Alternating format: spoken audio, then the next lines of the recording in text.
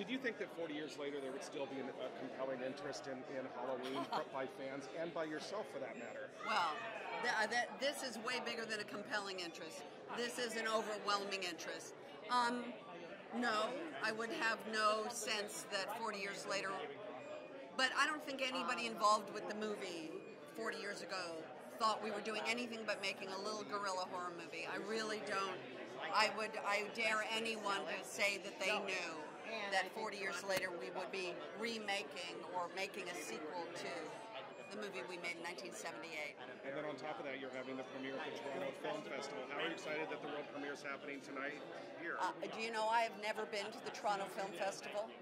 In all of my years, in all the movies I've made, I've never been here, and here I am debuting my movie on Midnight Madness. It's insane and beautiful and a perfect birthday present for turning 60. Well, happy birthday. Thank you. You know where all the jolts are in the movie, so you're looking forward to watching it, anticipating the audience? And I know it very well, and I will be very happy.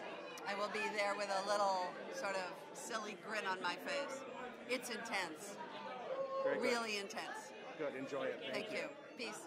Thank you for watching MUSE TV. If you like what you saw, make sure to click and subscribe, and don't forget to watch our other videos here.